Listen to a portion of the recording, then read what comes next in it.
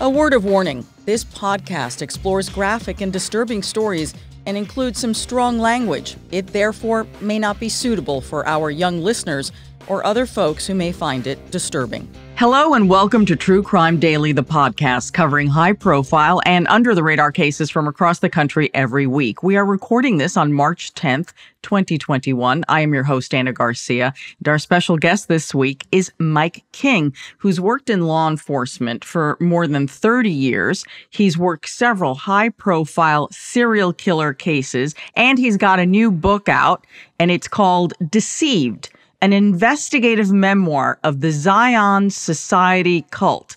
Wow, that's scary. Plus, you also have a YouTube show called Profiling Evil. Mike, welcome to the program. Oh, thank you, Anna. It is such an honor to be here. I'm a fan, and this is just awesome. Thanks. Oh, you're awfully kind. You're very sweet. We are going to talk about your book at the end of the program, really get into it. But just to understand, what motivates you and the kinds of cases that really get you going, just so our audience can understand. I've always been interested in the behavior of criminal offenders. And so I, early in my career, started focusing on behavior. I was fortunate to be trained by FBI profilers in profiling and spent much of my career just taking all of the traditional forms of evidence that we're so used to looking at and kind of setting them on a shelf for just a short season and then re-examining the case from a behavioral perspective. And I think what it does is just opens up so many possibilities that we don't normally consider once we start applying behavior to all of these other forms of evidence. And it makes a much more rich investigation. I think it helps us understand what motivates an offender, really gets their motor going. And it helps us understand why they select the kind of victims they select. Interesting. Well, we've got two cases today where I think both the victim and those around the victim had all sorts of potential suspicious behavior, if you will. So let's get into the cases. I can't wait to hear what you think about them. And I know you're familiar with both cases as well. So that's going to be very helpful. So these are the cases we have this week. The husband of a missing Colorado mom has sold their family home. This is 10 months after the wife's mysterious disappearance. Now, there's nothing criminal about selling the home. It's curious. That's the word I'm going to use on this one. I'm going to say curious. But first, an update on a case that we have been following here and that I covered for Crime Watch Daily. And we finally have an update here on a case that has really, it's haunted a lot of you. It touched your hearts. 8 years later, 8 years after 21-year-old Kelsie Schelling went missing in Colorado, her boyfriend, Donthe Lucas, has been found guilty of first-degree murder and has been sentenced to life in prison without the possibility of parole. And Kelsie's body has never been found. And that, Mike, was always the delay in this case, because when I met Kelsie's family back in 2017, this is before there were any arrests or anything, the case had been cold for years and years. And there was such a frustration because there were some suspicions, but her boyfriend had never, ever been called a suspect. The most he ever was publicly named by police at the time was a person of interest, but lots of people can be persons of interest. And I think the fact that they never found her, still haven't found her body, we find that prosecutors don't really like to prosecute those kind of murder cases. They're tough. This one I think was even tougher because there wasn't really much in forensics. There wasn't much in the way of, sometimes you'll find massive amounts of blood, let's say in a car or at a scene or anything like that. They didn't have that here. They didn't have any of that. Yeah, I thought this was really intriguing from that perspective, and that the courage of the prosecutor to tackle a circumstantial case like this. I really was so proud of the prosecutor in this case. But the thing I thought was interesting, Anna, is 10 years ago, 15 years ago, we may not have even tried this case because it relied on computer forensics, cell phone forensics. We gained more more interest in what cadaver dogs can do and how valuable a cadaver dog can be in an investigation. But this one really, I think, looks at behavior as well. I think you're right. So the verdict just came in on Monday, this last Monday, March 8th. The jury took just 4 hours to deliberate. And one of the many fascinating things about this case, and there are a lot, is that the lawyers defending Donthe Lucas never presented one witness, not one person in their defense, meaning the prosecution presented its case. And this case took a few weeks to do, COVID and everything. And they, of course, cross-examined. But when it came for the defense to present their case, they didn't do anything. I mean, they did not present a witness, including Donte's own mother and grandmother, both of whom were called by the prosecution to testify against Donthe. They didn't provide an awful lot of evidence, I believe, to the jury. But when your own mother can't even testify in your own defense, I think there's some complications because we've never found Kelsie, and some of the areas that were dug up was, where she was believed to last be seen was the grandmother's house. So I suppose that would have opened up a can of worms for the defense had they been put back up on the stand. But nonetheless, I found that very fascinating. Let's get into some of the details, and then I really want to hear about your behavior and your mapping analysis on this. Kelsie disappeared on February 4th of 2013. She was driving from her home in Denver to Pueblo, Colorado, which is about 2 hours away. She was going to go see her boyfriend, Donthe Lucas, who lived there. She had just recently found out that she was 8 weeks pregnant, she said, with Donte's baby. She'd gone to the doctor. They had the sonogram. She had texted photos of the sonogram to her family, so her family knew she was pregnant. She also, according to all the cell phone records, sent those pictures of the sonogram to Donthe and Donte's mother. And we were told through friends and family, and this, of course, all came out in the court case, that Donthe and his mom were not too happy about this. And then text messages are going to reveal a different narrative and story of what was going on here. So Kelsie goes to Pueblo, and part of the reason she's going to Pueblo is because Donthe has said to her, I need to talk to you in person, and I have a surprise for you, right? Yeah. Those were text messages sent from Donthe to Kelsie. So the next day, Kelsie's parents have not heard from her, and her friends have not heard from her, but there is some form of bizarre communication. By bizarre, I mean that it came out in the court because police were tight-lipped for many, many years about things, as you can understand, because Donthe had not been arrested for years. So the communications, according to the prosecutor, indicate that Kelsie's phone was communicating with Kelsie's family.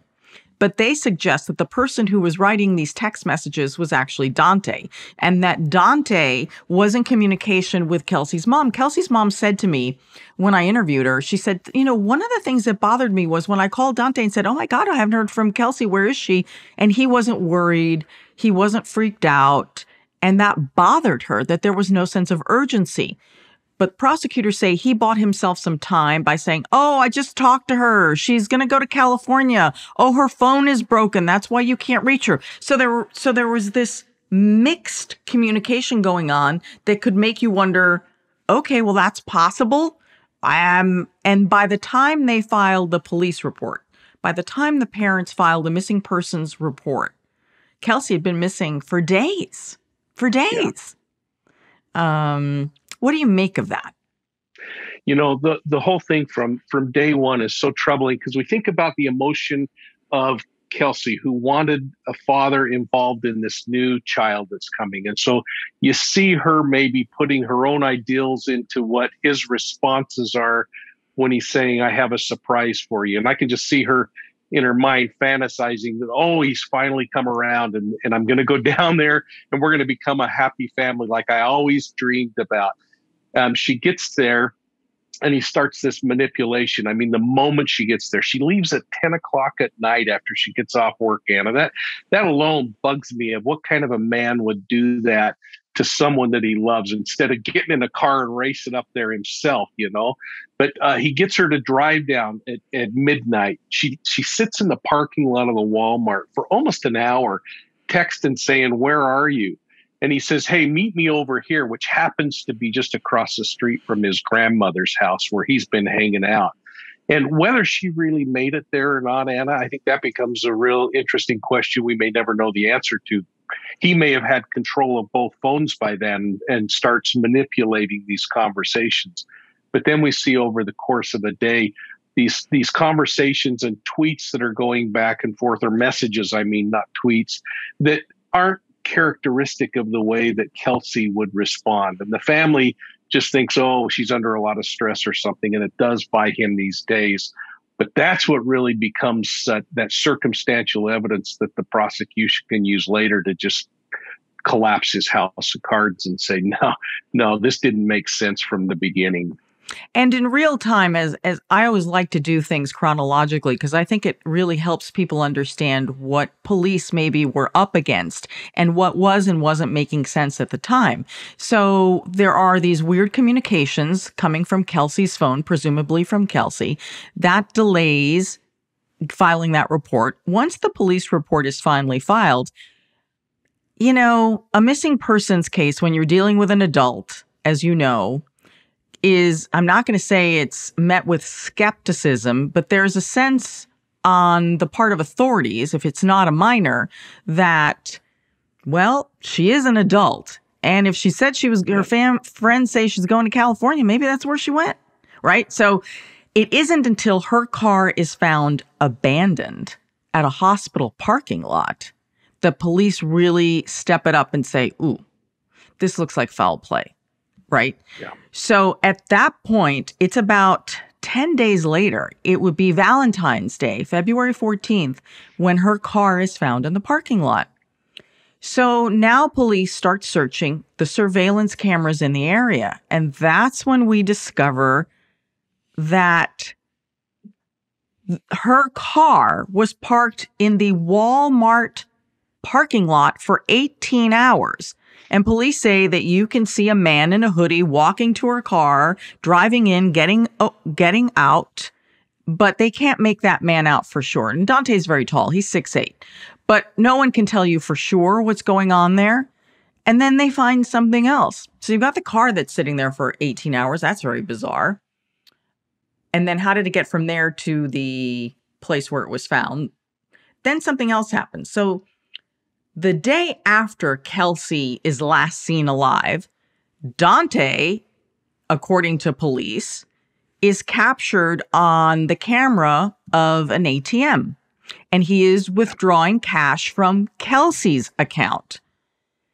Okay, he gets picked up by the police, potentially for potential identity fraud or anything like that, potential related charges, but they end up releasing him because he says, Kelsie gave me the password. I had the password. I've used this card before. And therefore, with the fact that I had Kelsie's permission, which the police, I don't think ever doubted that part of the story, that he had permission to use her ATM card. Okay, so here's where I want you to explain to me the whole phone thing. So Donthe goes through the ATM, takes money out of Kelsie's account the day after she's last seen alive. But according to the forensics of the phones, her cell phone is in the car, according to police, with him. But you don't see Kelsie in the car. So why would he have Kelsie's cell phone, but where is Kelsie? Yeah, and if I remember that story correctly, he's even projecting that she may still be at the hospital getting an exam and potentially losing the baby at the time he's withdrawing the money.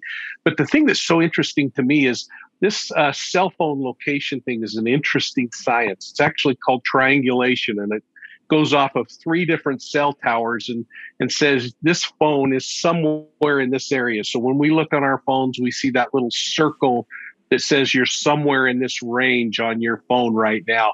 And if we pick up a Wi-Fi signal or we're in our homes, that little circle gets smaller and smaller, or more accurate, because it's now using triangulation, the cell towers, and wireless. Well, the FBI was only able to say that it was in a certain range. It's called a certainty range. And both phones were fitting within that. So they could have even been, hundreds of feet, maybe hundreds of yards apart from each other, but they're going to show up in that same sector until you get the device location, the actual XY coordinate in the phone. And I don't know if they had that or not, but what they do have is that every time there's a communication, they're showing those two phones are in the same sector or the same area. They're close in proximity, which doesn't match his verbal testimony of where he is and she is. What is also very interesting here is that there are additional text messages that are very confusing. There's a series of text messages from Sarah Lucas, Donthe's mother, to Kelsie, saying, "Oh, I'm so sorry you lost the baby. I'm sorry you had to go through this yourself." And Donthe told police that she wasn't pregnant anymore. He was not very clear on how she wasn't pregnant anymore, but apparently that morning she got a sonogram and was pregnant. But by the time she got to Pueblo, she wasn't pregnant, according to Donthe and Donthe's mother. So those text messages were, kind of interesting, right? Okay, so a few years go by and nothing happens, right? That's all the information we have so far. And as the case is getting colder, in 2015, Kelsie's family sues the Pueblo Police Department, alleging obstruction of the investigation. And then supporters start showing up and protesting outside of the police station, demanding justice for Kelsie. So the family really puts up the pressure significantly because they feel like this case is stone cold. At about this time, the Colorado Bureau of Investigation gets involved. And in 2017, there seems to be some movement. The lawsuit is dropped. The CBI is involved. They've put a different person in charge of the investigation. And then they dig up Donthe's grandmother's yard with a cadaver dog. Even in the court case, while they say that the dog picked up a scent, again, there wasn't anything that was substantial, from my understanding, as far as physical evidence that a murder was committed. That's kind of like, how do you weigh the value? Because cadaver dogs are going to come and play in the next case that we're going to talk about. How do you place a value on the accuracy and the significance of cadaver dogs? Yeah, I think what we have to do first is look at the history of the dog itself and whether the dog is proven to when they alert, and some alert by laying down, others, whatever that alert is, the history of the alerts, and was a body recovered when that dog alerted. So these dogs act in specific ways when they alert on a piece of body tissue that they smell. And that's validated through testing. It's validated through body finds that they actually have. So that's what gives us the ability to say this dog is certified, reliable, trustworthy, and enough that we should be able to get a search warrant based on the history of this animal. I think what really becomes important in this particular case is that there often are several different crime scenes. There could be the place where the actual murder occurs, and then a disposal site or multiple disposal sites as the offender works through, how am I going to clean my hands of this thing? And so it isn't troubling necessarily that the dog might alert in different areas. The thing that becomes, I think, important, and you speak to it better than I do, is the evidentiary chain of that information. That floor mat that they talked about, was that immediately seized and packaged so that when a dog alerts on it, it hasn't been contaminated by anything else? Just so everyone can follow, you're referring to the floor mat of Kelsie's car. Yes. Yeah. Okay. Thank you. Yeah. So we really have to look at where did the evidence originate? And then what is the expertise, either of the animal, the handler, or the soil that they collected and tested? So things change still in 2017. Donthe is arrested in 2017 on an unrelated aggravated robbery charge. And while he is in jail waiting on that charge, a jailhouse informant provides information that gets Donthe charged with the murder. Fellow inmate Ryan Rivera testifies in his trial that Lucas confessed to him that he killed Kelsie, but he'll never be convicted because police will never find the body. And Donthe's attorneys said during trial that Rivera was just a liar. And what's also interesting is there are surveillance cameras in every single corner of every jail and every prison, but no one seemed to be able to find the video that would support these two having a conversation. Look, I'm not saying that Ryan Rivera isn't telling the truth, but man, it is hard to put a case on a jailhouse informant who is facing, charges of their own and are getting leniency for basically saying something that is so, I know he's saying something dramatic, but there's no information in that. Oh, he says he killed her, but they're never going to get him because they can't find her. Well, all of that is true. And you could have found that from reading, anything online. Yeah. A jury has listened to the evidence and they have found Donthe Lucas guilty of murder. I am not suggesting otherwise. I'm just saying that these informants, unless they have a lot of information, I'm always a little bit skeptical.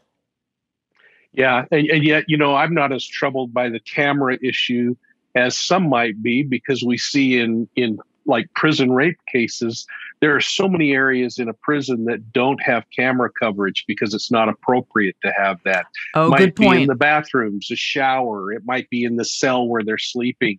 So we have to then say, what are the possibilities that those conversations could have happened in a number of places that aren't covered by CCTV? But then I just think it really by itself is really a frightening piece of evidence. But when you start to add it with all of the other pieces of the puzzle, then it starts to become pretty compelling. Like this witness who ends up not being able to testify because she's murdered a week before her testimony. What is that about? What happened? You can't even write that one, can you? You couldn't create that. I'm still mystified by that. And she was supposed to testify, but then she gets killed. There's an arrest for the murder of that witness. They say it was an issue that, domestic violence issue that escalated, but it is very bizarre, isn't it? I feel the same way. Yeah. You just scratch your head on that one. Right. So he gets charged with Kelsie's murder back in 2017, but Donthe doesn't go to trial for almost 4 more years. So you can imagine how painful this process is for the family, for all the families involved. Yeah. During the trial, friends of Kelsie's testify about how the two met, that they met at junior college. Donthe was playing on the school basketball team. Again, he was a 6'8" forward. They had this kind of on-again, off-again relationship over the years. Kelsie moved to California at one point, and Donthe went to another school. They broke up, they got back together, broke up, got back together, and they were in their back together phase. So the prosecutor said after the conviction that she felt the narrative of the domestic violence in this relationship and how abusive it was, along with all the other parts of the suspicious behavior, the car, the stories that don't make sense, she's pregnant, she's not pregnant, all of this stuff really told a full story, apparently, to the jury that believed that Donthe was responsible for Kelsie's murder. Laura Saxton, Kelsie's mom, spoke after the verdict, and Denver 7 covered this trial in the news conference. And in this clip, her mother shares how she feared that this day would never come. There were times I thought we would never get to trial. That's how dire things seemed. But I just didn't want to give up. I couldn't give up on Kelsie. So we're very, very thankful for this outcome. But in the end, I didn't get Kelsie back. And that's what I wanted more than anything. So I feel like I didn't do something. I didn't push hard enough on something, or I didn't look enough on something to bring her home. So I have to live with that the rest of my life. What pains me so much about listening to Kelsie's mother is that Kelsie's mother is beating herself up, in her words, failing to find Kelsie. That she as a mother has somehow failed because she hasn't been able to find her daughter's remains. And that is just heartbreaking. It is just so heartbreaking because, frankly, from the outside looking in and having spent some time with Kelsie's family and with the investigators on this case, you know, Kelsie's mom was the force behind pushing everyone to not give up, right? The lawsuit, the protests, the public pressure. You know, she went at it with the police. They had a terrible relationship for a long time, obviously. Yeah. But she wouldn't give up. And I remember when I met her and she brought with her all these photo albums of her Kelsie, you know. And it's really sad. Yeah. It's sad to see a mom sit there with photos of their child and not have any answers as to where it happened to their child, you know, and feel like no one is helping it, even when they are helping, but it's not enough. So it pains me that she feels so hollow inside, as if she failed when she's accomplished so much. Yeah. But no, she has not gotten her daughter, and she had a call to action. Laura asked everyone to please not give up on searching. That if you're hiking, you're walking, you're doing anything, please never give up looking for her. And the other thing she said in the news conference was she said, I don't know what I'm going to do with myself now. I'm going to pack up my stuff from the motel room because she'd been living there for the trial. I'm going to go home and I don't know what I'm going to do with myself. Yeah. Isn't that heartbreaking? I don't think I will ever forget, Ana, her comment, Kelsie may now be able to sleep, but I will never be able to sleep. And the fact that she said that her job is going to continue. We have not treated victims or victims' families well in our country, maybe globally. Amen. I am with you right there. That is the driving force of what I do and why I do it. Because the system is not compassionate or supportive to victims, survivors, and their families. It undoes me. It undoes me. No one could possibly be prepared for losing a loved one in a horrendous, violent situation. But then no one could possibly be prepared for the coldness and the agony through which you go through in an attempt to get justice. And that's what gets me going. That's why I do what I do. Well, I'm sorry. It just upsets me so. You are absolutely right. And this is an area where I probably am the most critical of my own profession. And that is agencies that allow investigators to not have regular contact with their families. And some families can push too hard and make that a real miserable experience, but it shouldn't change the responsibility of that agency to monthly or bi-monthly or whatever the number is, reach out and say, we haven't forgotten. Or even on these really cold cases, you know, that are 20 years old or longer, to send an email to just say anything new from your end, because we're not stopping. Those things could be even automated, but it would let a family know that someone cares. And we've seen some great things happen in victim services and other areas, but watching that mom was a perfect example. And holy cow, if she doesn't think she made a difference, that case wouldn't have gone forward. The public wouldn't have stood up. People like you wouldn't stand up and bang this drum, which gets thousands and thousands of people that'll stand in front of a police department and say, why isn't this case being investigated? Frankly, I just say hallelujah that people are willing to do that. And hopefully government is learning and evolving as we become more socialized as people wanting to solve crime. We had a case on recently on the podcast, a few podcasts ago, where there had been, it was again a no body murder case. There had been a conviction, and something like 7 years after the conviction, the body is found really not far from where she was last seen in this small town. So it is possible that Kelsie's remains may be found. And let's hope so, because that will answer a lot of questions and it will permit this family to move on to the next phase. There's just one more thing about healing and mourning. You know, I love what I do because I learn lessons. It's a constant evolution. My life is a constant evolution of learning. And I try not to stop learning. And I covered God, it's so horrible to say, an execution in California. I've covered a few in Florida and in California. And this was a serial killer case. And I'll never forget, you know, I met the families were from LA. I went up to San Quentin, saw the families there. We were all staying at the same hotel because there aren't that many hotels there. We're all at the same hotel. I see them in the lobby. I'm talking to them. I see them outside the execution. You know, they're all like, yes, and they're fired up because this is the day that they have been waiting for. And, you know, then I'm live and I've got the family. The person's just been executed.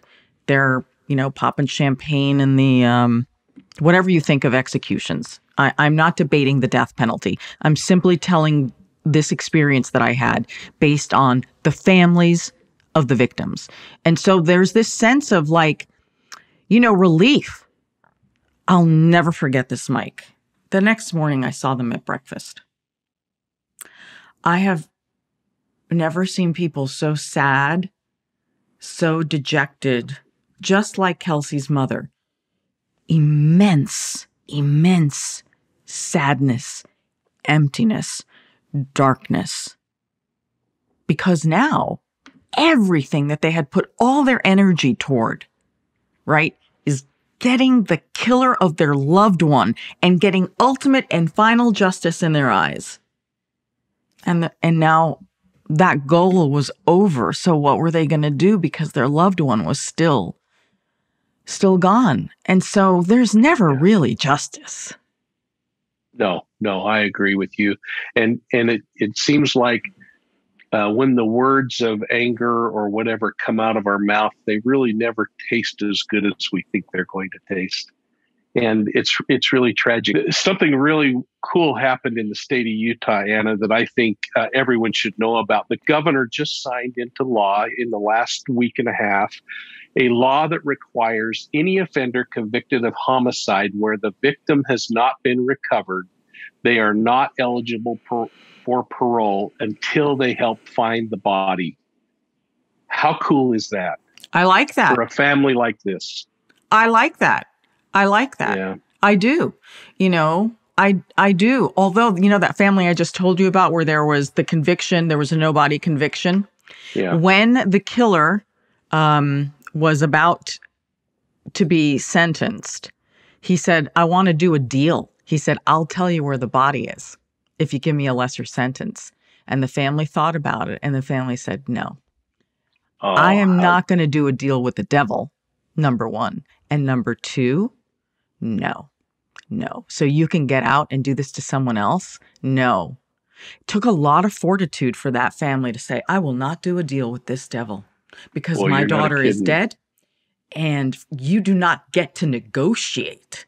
It's like a hostage negotiator. Yeah. You're right. I've kidnapped you. I'm holding on to the remains and I'm not going to tell you unless you give me something. It's like the ultimate insult. And that family had incredible fortitude to say no. And ultimately, their loved one was found. But I do like that law. Neat. I do like that law because, you know, and not all killers, convicted killers, are eligible for parole. Like in Donthe's case, it's sentencing, the judge made it absolutely clear he is not eligible for parole. Now, he's super young. right? So he's in his 20s. Is it possible that he may try and cooperate? I don't know. Here's my suspicion. It is possible, no proof, I'm just asking the question. If he disposed of the body, did he do it alone? And maybe that is why he cannot come forward. Because remember, they dug at his grandmother's house. Not saying his grandmother had anything to do with it, but I wonder if there would be any implications against anybody else in his family. Well, and I think you've hit on something really important, because if it's true that he spoke to this inmate and confessed, if it's true that he spoke to this woman who was murdered in domestic violence a week before she testified, and that's true, it's evident that his personality is that he doesn't normally do things alone, or he shares information. There might be more people involved in this than we think. And then if others are covering up, you just wonder how much responsibility people have. And those would be the people that I would appeal to from a platform like this to say, you're better off going forward now and telling people what happened than having this case continue and build and you end up being a defendant down the road. So for our second case, we're staying in Colorado. And this is where we have what I would say is a bizarre update on the case of a missing mom, 49-year-old Suzanne Morphew. It has now been 10 months since Suzanne disappeared. Her husband, Barry Morphew, has reportedly sold the family home for $1.62 million. Now, the reason this is curious, I'm not even going to say suspicious, because the husband, we want to be absolutely clear here. The husband has not been named a person of interest, a suspect, nothing by police. Okay, so you can all speculate all you want, but in no way has he been named anything in relation to the disappearance of his wife. But here's why it's curious, because the last time that Suzanne was reportedly last seen alive was in that very home and by her husband. She was last seen on the morning of Mother's Day, May 10th of 2020. The husband told police that he saw her right before he left for Denver to go on a business trip. He has a landscaping job. The couple lived in the home with their 2 adult daughters, Mallory and Macy. And Barry, the husband, says, this is what he told the Daily Mail and several news reporters who came around asking, why are you selling the house? And Barry said, look, I want to get rid of this house because my daughters are terrified that their mother was actually kidnapped, abducted from this very home. It is really scaring them. It has them unnerved. So I want to get out of here. And you know what, Mike? I kind of can understand that. But your face indicates otherwise. Oh, no. I'm with you. I mean, how many of us would be a little bit creeped out by that? But how many also would think this is the one anchor point that this woman has? If there's any chance she's alive, do I really want to pull that away? I think back during like the Elizabeth Smart investigation and how the family continually pounded the drum. We're at home. We're here. We're ready. They wanted any effort to say there was a way that if Elizabeth were to hear a message, that family knew her, they loved her, they remembered her, they're waiting for her, her bedroom is still there, and all of a sudden they're just pulling the rug out from under this woman. I know of a mom right now in southern New Jersey, a case that I covered 30 years ago. That little boy has never been found, and his mother is sitting in that same house 30 years later. And she won't move from that house because if he's still alive and there's any chance, she needs to know that he has a place to go, that he knows exactly where he lives. I can't. Countless families who will never leave the home for fear that the person will show up to that location. And what if, God forbid, they're not there to help them, right? So that's how most families of missing people deal with this, but not all. Okay, and I get it. Maybe they don't want to be in this house. And they're like, you know what? Mom's a grown woman and she would know how to find us. And she has family and she could go here and she could go there. So, let's say I'm going to give him the benefit of the doubt, because what else is it other than curious? It's not criminal by any means. Now, the FBI reportedly searched this house that has been sold, twice after Suzanne disappeared. Barry told police that he believes Suzanne may have gone on a bike ride sometime after he left. Thing is, nobody remembers seeing Suzanne on a bike, and then later the bike was discovered abandoned on a trail not far from the home. Suzanne was reported missing after her daughters, Mallory and Macy, were unable to contact her. They were out of state on a camping trip. The daughters called a friend and said, "Hey, can you go check on mom?" The friend tries to check on mom, can't find mom, and it's the friend who actually calls police to say that Suzanne is missing, which is a little curious when you have a significant other, a husband, but it's interesting. So Andrew Mormon, who is Suzanne's brother, believes that his sister was abducted and something horrible happened to her. And he just doesn't believe that she would leave the family and just like go off on her own. And there's been no indication or sign of life. And here's the other thing. For a while there, a theory was floated. The husband was part of this theory. Maybe she was attacked by an animal and killed. I suppose that's possible. But there are no signs of any kind of a vicious attack. And most animals who attack, they don't eat it all. They would leave something. Yeah, I mean, let me just jump in on this because I'm just itching in my seat right now. Go. This was so frustrating to me, the mountain lion theory. And it was so frustrating that I reached out to the Mountain Lion Foundation and I brought two biologists onto our program at Profiling Evil. And I said, let's talk about the behavior of a mountain lion. We actually used GIS and we said, what is the historic distance that a mountain lion would drag its prey once it got it to hide it? Because a mountain lion's personality is to do exactly what you said. And this is kind of more morbid, but to chew a little bit on this thing and then hide it, bury it under some brush and other things and come back to it. It's always going to do that within about 150 yards where this kill site or attack site happens. And it's always going to be downhill and toward water if there's water. So it starts really limiting this area of possibility if, in fact, the mountain lion attacked Suzanne. But there was no physical evidence to support any of that. And I asked them outright, and I had them show examples of other animals that had been killed by mountain lions. It is not a pristine site free of blood or torn clothing or scratch marks or drag marks. So that was absolutely baloney. What's your involvement in this case? Well, we were really fortunate because we were like you, just kind of listening and watching and talking a little bit about it. And Andy Mormon actually reached out and said, I want to put a search together because it's not happening locally. Can you help me?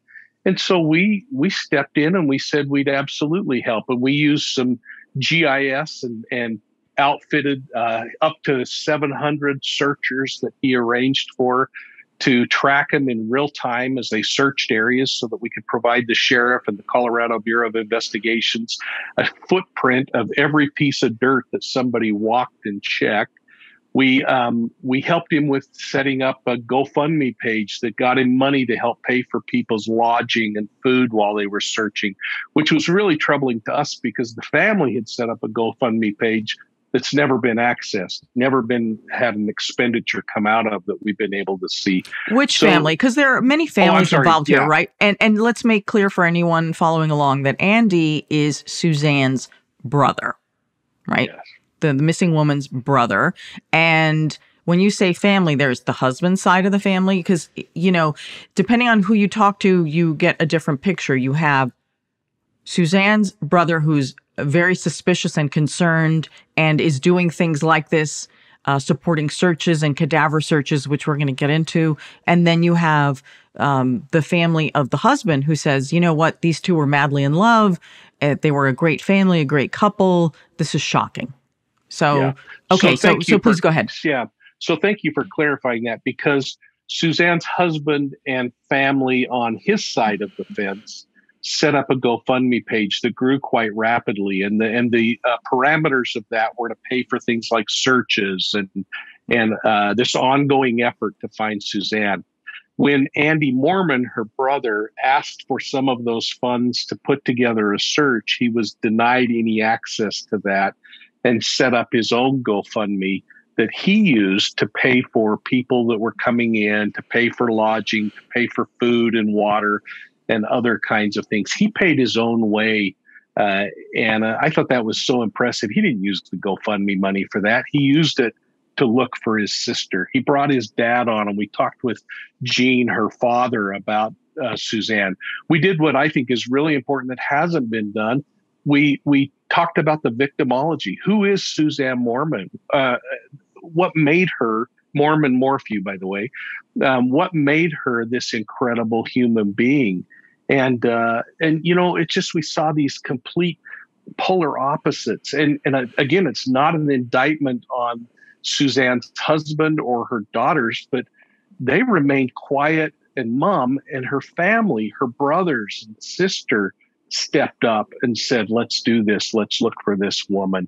And it was just really troubling. And I oftentimes still cite Elizabeth Smart, whose mom and dad every single day was on in front of the news saying, help us find our daughter. We got a 30-second clip from her side of the family, or from the husband's side. Well, let's be fair, in all fairness, that the husband did put together this video clip that says, Suzanne, if you're out there or anything, what he offered a reward, a sizable reward. He's offering a $200,000 reward for his wife's safe return. Yeah. And what, you're suspicious and skeptical? No. I think it's so admirable that he would do that. I'm troubled because some people deal with grief much differently than others, and that's why I put this comparison of Ed and Ed Smart, for instance, who every day is in front of the press saying, "Help me find my daughter." Kelsie Schelling's mom, who every day is saying, "Help me find my daughter." And then we have someone on Suzanne's side that doesn't do anything, and her family, brothers and sisters, have to step up to organize a search. This isn't necessarily an indictment on Suzanne's husband or anyone else. Some people handle grief differently. It's just troubling because on the outside, as we look in, we see one side of the family saying, help me, help me, help me. Another side selling off property and moving away and moving on. Yes, I do want to talk about the property as well. Here's another rift between Suzanne's brother and Suzanne's husband. Suzanne's brother wants the husband to take a police polygraph test. The brother says that the husband has twice refused. This has been reported by the Daily Mail. The husband says he's cooperating and has not been asked to take one. Honestly, I don't know which one is accurate. Do you? I don't either. And, you know, that's another interesting thing, and a place where I think law enforcement could do a better job. This chief, for instance, in California City on the little boys that are missing, the West boys, was in front of the press every day saying, yes, we asked for a polygraph. No, I can't share the information on what the result was. We're not getting that out of Salida and the sheriff's office there. It's very quiet there. And the family and, frankly, the public need to know a little more. I think that that's reasonable. Now, as we said, that we've got two versions and two families, the Suzanne side and then the husband side of the family. Let's talk. I do want to talk about the properties for sale, but I also want to talk about what happened that night. I'm torn. I'm not sure which way to go. Okay, I'm going to go with the properties for sale. Sorry. I'm going to go out of order here. Okay. So we know that the house has been sold, right? Here's what is also very curious. Suzanne's husband, Barry, recently sold another piece of property. This is just a 2-acre piece of vacant land. And he sold it last month for $150,000, which is less than he paid for it a year earlier. Less than a year. Wait a minute. When did he buy this property? He bought this property after Suzanne disappeared. Now, that's not unusual, but what is curious is this not the land where her brother paid to bring in cadaver dogs? Yeah, and actually he didn't pay. Those were volunteer cadaver dogs out of New Mexico that have been proven and have found bodies in Colorado. And they did alert in that same piece of property. Law enforcement came out and did search it and were unable to find anything. And some people have theorized a bunch of reasons why that may have happened, but it was in fact the same piece of property. And it was resold to the person he bought it from for $15,000 less. So originally he bought it from the developer of this Longhorn division or whatever, and he sold it back to the actual owner, is from what I've been able to see on the property records. And he was smart enough to buy it back for less than he sold it for. But yeah, what we see again is this, to me, this washing of hands of getting rid of all of my assets and responsibilities in an area. For what reason? Who knows? Maybe to just go off and start a new life where people may not know who he is. He could also be short of cash. Could be. That's a possibility. With the sale of his house and his ability to maneuver through the conservatorship, he now has a bucket load of cash. So I don't know that that's necessarily a problem. Can you shed any light on the fact that he sold the house and Suzanne's name was on title as well? So how do you sell a house when someone's name is on there, but you can't locate them? I found a couple of things that were kind of interesting. One was when they purchased the home several years earlier in 2018, they actually purchased it and the documents went through without some key signatures, because at the first of this year, they had to issue another warranty deed to fix a problem that occurred in 2018 where someone forgot to sign all the paperwork. And so they fixed that on February 3rd. And then 6 minutes later, they then put in this certificate of registration to recognize a protective order from Indiana. So he actually had guardianship awarded in Indiana. Colorado accepted that conservatorship, and then in that very same minute that they accepted that, they submitted all the paperwork and finished the house sale. So in effect, he lost. Well, he made $50,000 on the house sale. He lost $15,000 on the Longhorn property sale. But by the time he pays real estate fees and whatever improvements he made on the property, he's probably going to lose quite a bit of money on the Puma Path property. But since he's got the conservatorship now and beat the system, he actually has a bucket load of money. So, Mike, you really lost me on the whole conservatorship thing. I don't know what that means. What does that mean? Is she declared dead, or she didn't have to sign for the sale? What does that mean? So it's a lot of legal that I don't understand, but what happened is he got conservatorship of Suzanne's holdings in Indiana.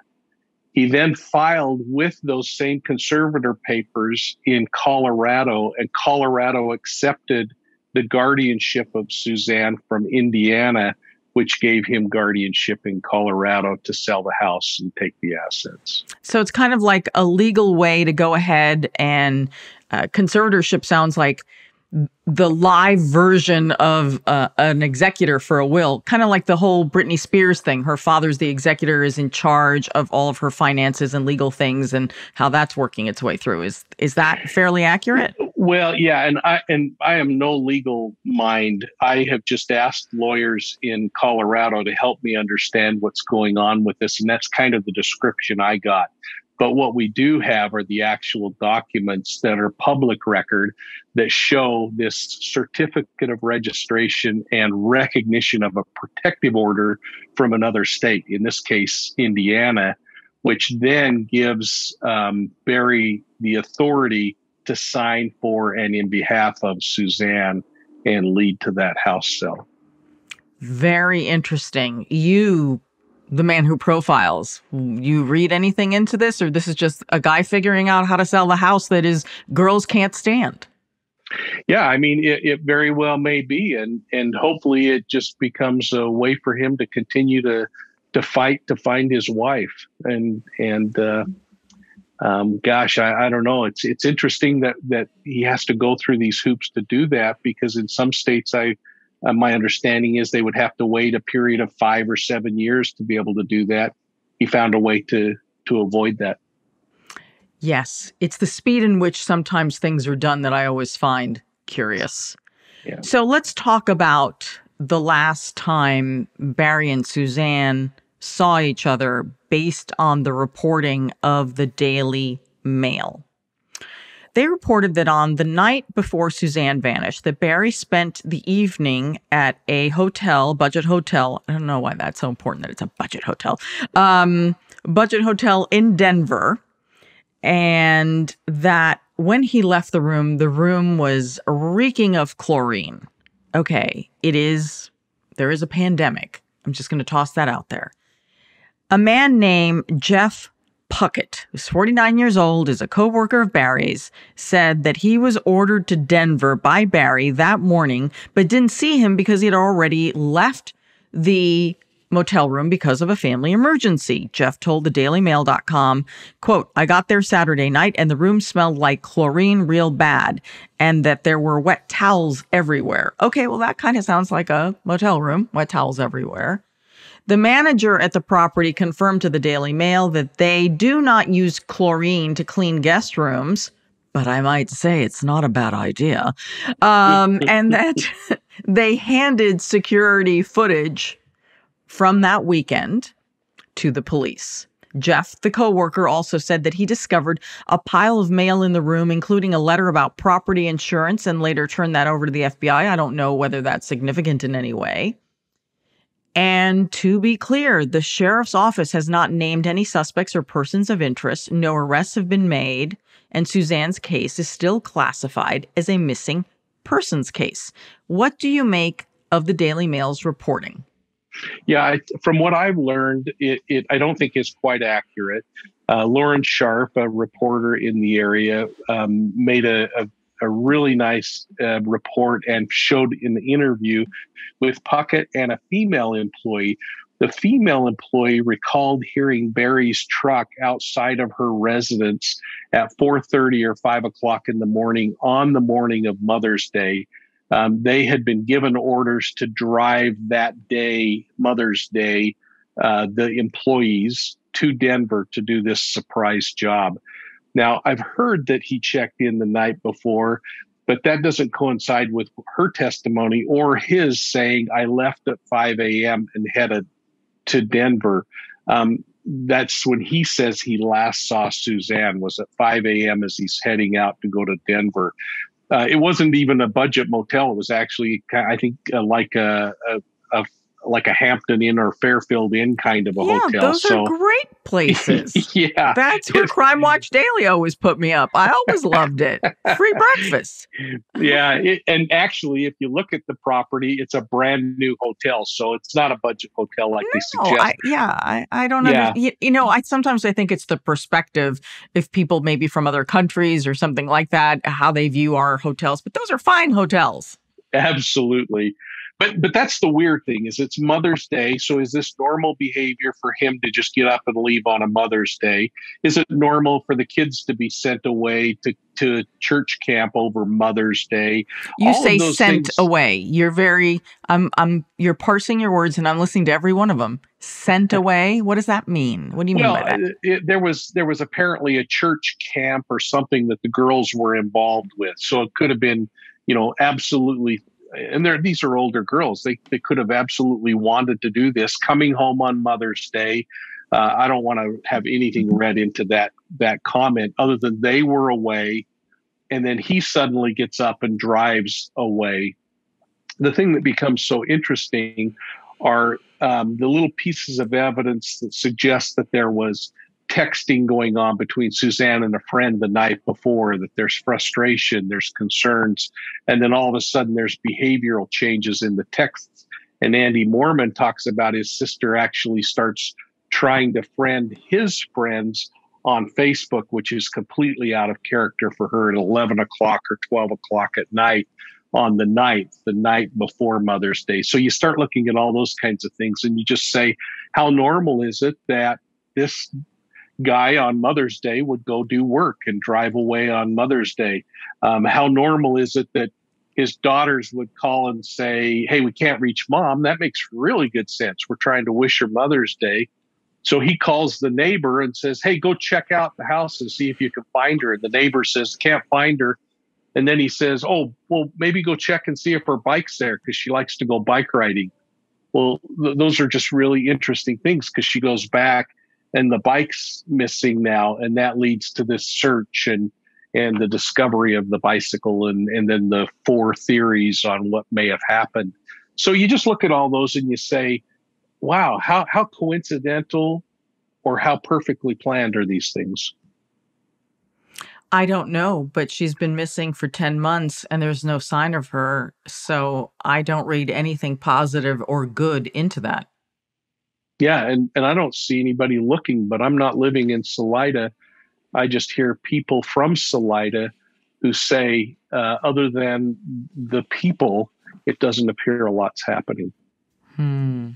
Very, very suspicious. Well, again, sheriffs have said clearly, though, that they have not ruled out foul play. And there is something that's interesting about the husband, Barry. He recently did some television interviews. He said he was very frustrated. People were saying nasty things about him, and he didn't like it, and it was time to speak up. So also what he has said is, this is what Barry, the husband, says about the police. Quote, the police have screwed this whole thing up from the beginning, and now they're trying to cover it up and blame it on me. Yeah. So I'm going to leave it there. I'm just going to leave it there because we've got nowhere else to go with it. Yeah, it's interesting when we quit thinking about Suzanne and we think about our own victimization instead. I don't know. You don't like it? It's just I wish I knew him and the daughters so that I could just kind of in my own mind say, is this normal? Because for the rest of us, it just doesn't seem like normal behavior, but it might be absolutely normal for that family, the way they're acting. It is time now for our comments section. And these are the crime stories you all are talking about. And our, I don't want to call him webmaster. It's like you are the king of the web of True Crime Daily, who monitors all of this and keeps the machine going. Our Owen Michael is here now with your comments. Hi, Anna. Hi, Mike. Glad to be here today. We've got a couple of stories. You know, we get comments on our social media. We get it on Facebook, Twitter, and YouTube, and Instagram, of course. This first story we've got, this is a video you may have seen. It went viral this week. Oh, my God. Craziness. Craziness. There was a brawl that was recorded on cell phone video in Scottsdale. Scottsdale is a fancy part of Phoenix in Arizona, of course. At the Fashion Square Mall, 2 women were cited after this Bath and Body Works brawl of all places. Background is Scottsdale police said 2 women were cited after a brawl broke out at a Bath and Body Works inside Scottsdale Fashion Square Mall on Saturday.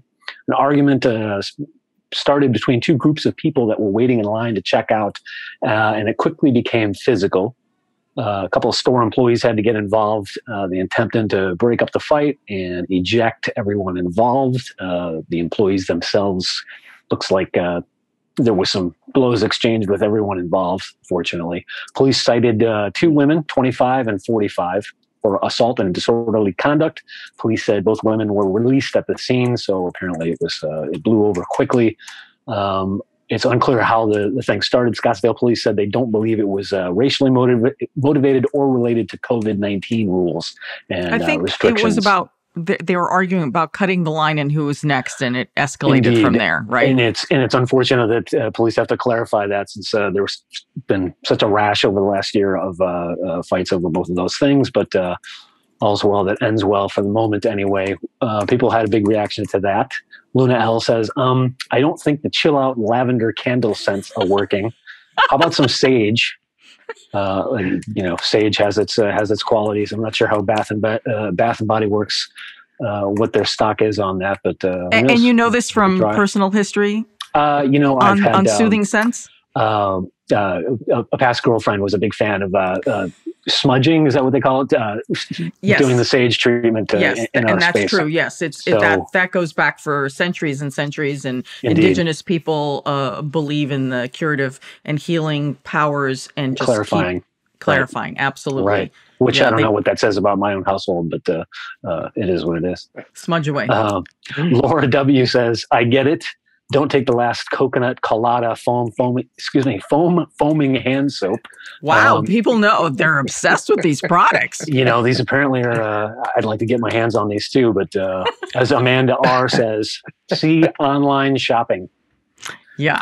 Well, the brawl was crazy, but what I was fascinated by, because you said that the workers there got involved, and all the workers, you could see them because they were the ones with the blue aprons on. Mm-hmm. So they're like jumping on top of the people who are fighting, trying to pull people apart. So it's like people in aprons, and there was like a partition in the line that kind of got into the brawl as well. So they were all tangled up in this stuff. It's a mess. You can go to our Facebook page. We've got it on True Crime Daily on the Facebook page. We've got that video there if you'd like to take a look. Leave your own comment, of course. We do have another, staying in Phoenix, going cross town. We've got another story out of Arizona. Police said a Phoenix man called to report a possible break-in at his apartment. He allowed responding officers into his apartment to investigate, where they found a large quantity of drugs in plain view, police said. If you're watching this on YouTube, we'll show a photo of that. There's quite a incriminating amount of illegal-looking substances here. Everyone's innocent until proven guilty, of course. Officers also said that there was no sign of a break-in at the residence. So this guy called the cops on, it's not clear why. John Harbison was arrested for possession and sale of dangerous narcotics. Latigua H said he must have been getting high off his own supply. I think it's very possible. Seems indications seem to be that way. Yeah. Zach T, he calls it Valley of the Spun. And Julie S says that's methed up. Yes, it is indeed methed up. That's awesome. Well, they always say it's the judgment that goes first when you get involved in alcohol and drugs. So, and this may be a great example of it. Well, all right. Don't do drugs. Don't sell drugs. Maybe stay away from drugs in general. Stay in school. That's right. Oh my God. All right. Thank you, Owen. Always good seeing you. We'll see you next week. See you next week. Bye. So, Mike, before we go, I want to hear a little bit more about your book. You were telling me before we started recording that you've been fighting Satan, that seems to be like part of your job description is to physically fight Satan. It's interesting. After I finished this case that the book is written about, I was hired by the Utah Attorney General to head up the Ritual Crime Task Force back in the early 90s when we had this big satanic panic going across the United States and around the world. Everyone was sure it was kind of the false memory syndrome period of time. And there were literally hundreds of cases that we collected from law enforcement and investigated and used over the course of this period of time to try to understand the challenges. From there, I evolved and was assigned to look into polygamy. But so I've spent much of my career looking at these closed societies and these secret societies, cults, and that's what the book is written about. Well, there seems to be no shortage of these groups. I know it was, as we say, it may have been a fad and there may have been a lot of them at a certain period of time, but they never really go away. They just get new ones. Exactly. In fact, they say at any given time, there's somewhere between 5,000 and 6,000 cults operating around the world at any given period of time. So there's no country that's free of them.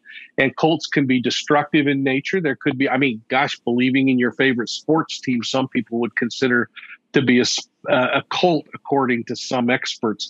Politics, some people, the experts say, would consider that to be a cult. But what I focused on, and what this book focuses on, is destructive cults. In this case, a cult of about 120 people that were sexually abusing children. Oh, it's so awful. It's so awful, the things that people do in the name of God, and how they harm children, the innocent, always the innocent. Just horrible. Yeah, isn't that something to take something deity that is so special and again, so unknown, we can't grab hold of it and say, what is this? But we have this belief system, and to somehow pervert that and say, unless you violate the law, or unless you allow me to have sexual relations with you, or unless you remain quiet, God is going to somehow condemn you. Talk about the very vilest of criminals. Well, Mike, it has been a pleasure having you on. Where can people find you? Are you on social media? May need your mapping skills.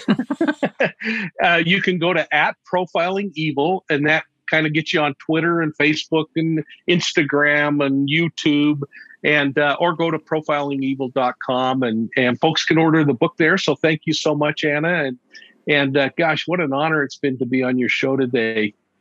Well, thank you. So you can always find me everywhere on social media, Ana G News, Ana with one N. I sometimes talk about crime, but mostly about weird things like chihuahuas or food or who knows what.